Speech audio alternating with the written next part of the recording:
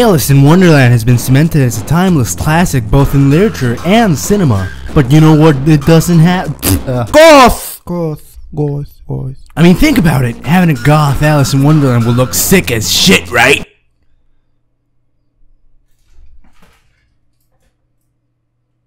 Fucking Christ.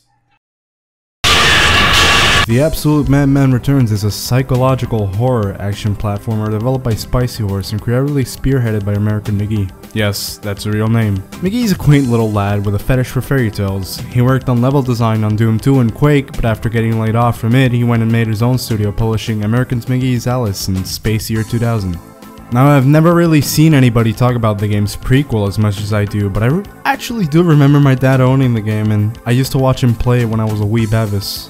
The game has a really nice grim-dark aesthetic, complemented in part by the moody lighting and the greediness of the old-school graphics. Can't comment on anything else for the time being since I haven't really played the game. As for my memories with Madness Returns, I can't recall anything aside from Alice perhaps invoking some half-chubs. So why the fuck did I write that in? I would fuck her. And seeing all the enemy concept art and renders in Game Informer really got me intrigued to play it, even though I never got around to playing it because we fucking never saw a PS2 copy literally anywhere.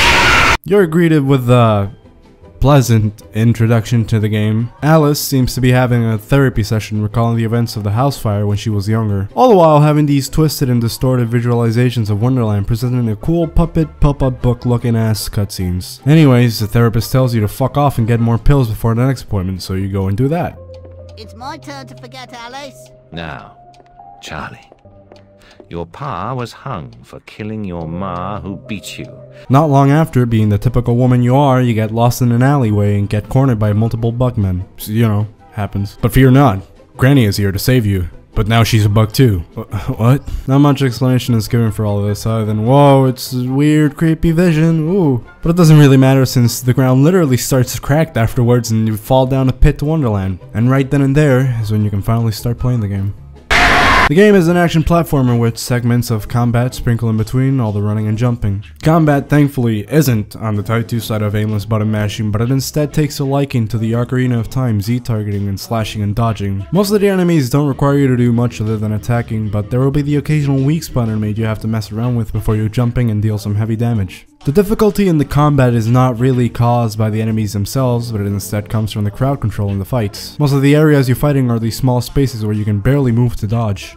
And just resorting to Z-targeting will limit your field of view, effectively handicapping you. Fights can become hectic and fast-paced in some of the later levels, when you're facing 8 enemies in a single circle platform, all trying to chew your bony ass at once. Weapons used to defend yourself consist of a comically oversized kitchen knife as your default weapon, a fucking stick horse with the strength of a chancleta, and an umbrella to deflect projectiles. As for the guns you get, you'll have a pepper grinder Gatling gun that you'll probably use more as a way to shoot switches than to fight since it has such a shit DPS, and a teapot cannon you get halfway shooting boiling balls of tea at other enemies. There is also a clockwork bomb that, while its main use is to be a paperweight for solving puzzles, can also help stun enemies during fights. There were also a lot of weapons that were unfortunately cut from the game, which sucks since the combat would have benefited greatly from these things. Greatly. Having even more ways to fuck with enemies instead of patiently waiting till finding an opening and spamming would have broken the monotony. Shit like a fire whip and a hammer with a mechanic involving tarot cards, a teacup change to swing around, and a fucking magical little wand. You can upgrade all these weapons in your inventory once you've collected and required a number of teeth.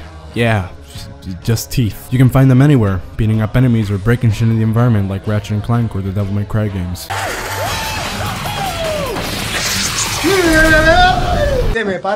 When you get cornered and bent, you resort to a berserker mode that activates when you have low health, giving you higher damage output, but you don't really regain any health in the end. So if you don't hurry up and clear up the place by the time the effect wears off, you're shit out of luck, buddy. However, you can expand your health a bit more by completing healing challenges scattered across the game that usually involves you fighting a couple of enemies and taking some basic puzzles to get a roast paint. This game's version of the heart pieces. This is kind of a useless part of the game though, since death in the game is completely meaningless. It'll take you several falls to your death to completely drain your health bar, and if you ever end up dying in combat, you'll respawn right before the battle again, this time with a full bar. Kinda counterintuitive.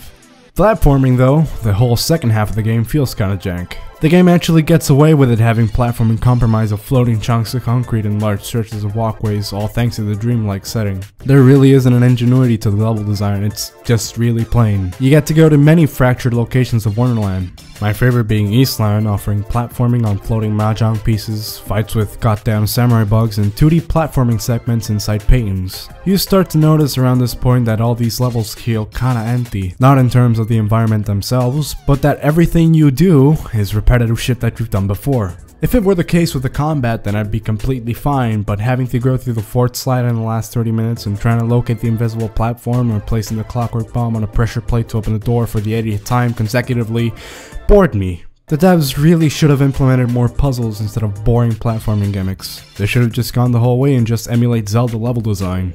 Any slight backtracking could have helped you familiarize yourself with the level and take the world in a little bit more instead of running, jumping, and fighting forwards until you collect the exposition MacGuffin.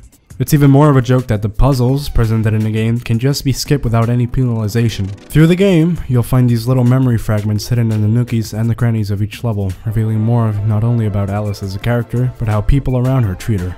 You listen to audio tapes of your psychiatrist, your hooker nanny, and even Alice's now crispy family.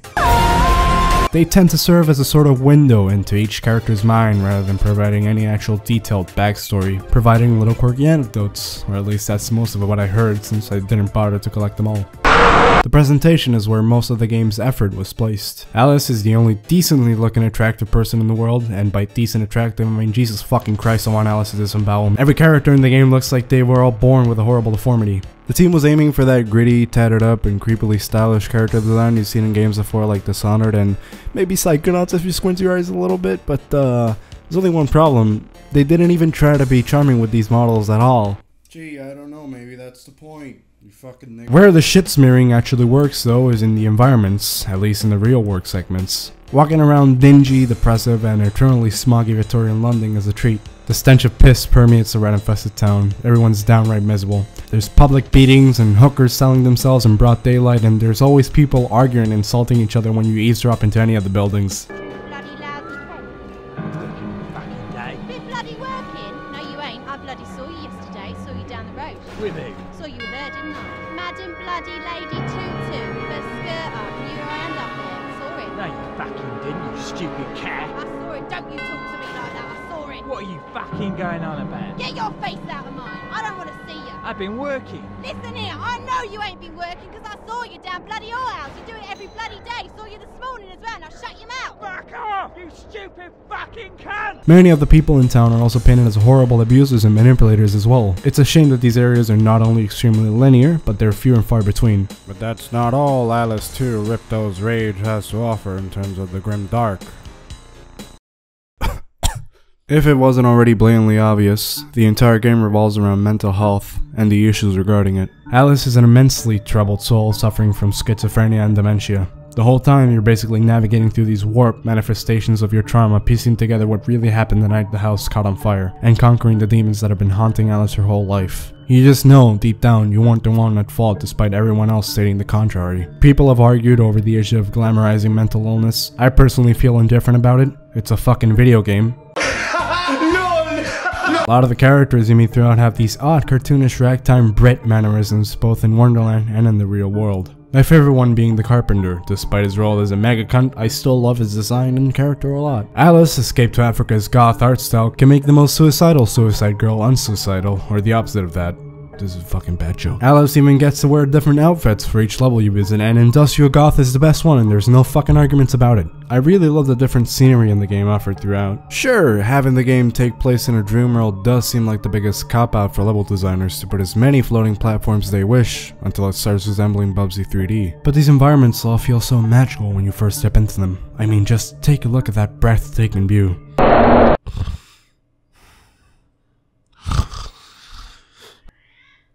The cats woke me up, not the joke that I was making for the video about the music being boring.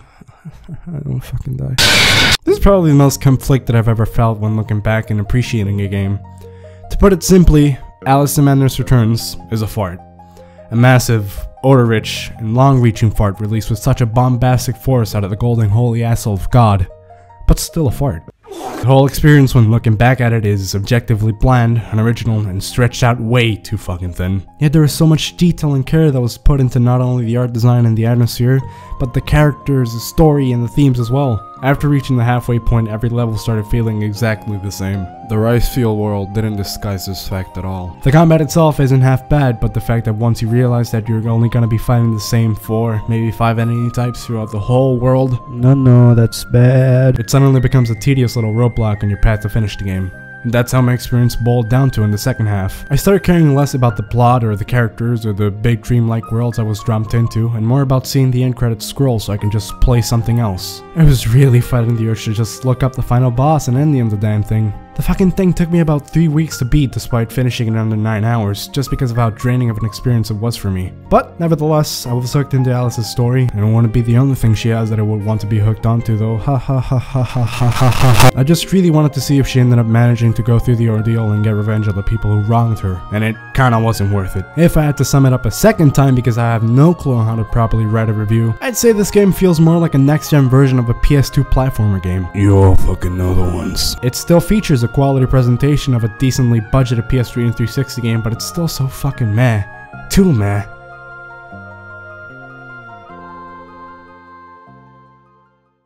I'm having some trouble trying to find a conclusion for this, so just gonna give this game a 10 up front because GOTS. I think everybody can agree on that. Now it's time for the best part of the video, of course, the end cards. I always find myself in a situation where I have to apologize every time I upload a new video and, you know, talk to my subscribers for a bit. This time I couldn't really use the excuse of, oh, I'm busy with schoolwork and shit. I've just been enjoying summer a lot lately, and I've kind of lost motivation for YouTube a little bit, but I finally got my lazy ass to finish this shit, so I guess I'm happy. Hopefully, that's the key word there, the next upload won't take as long, and I already recorded it, so it's just a matter of editing that as quickly as possible. Also been writing a couple of shorter editorials, so I can just sprinkle them in between uploads. Again, just gotta trust me and have faith in me that I don't turn into a lazy cunt and ignore all the YouTube shit again.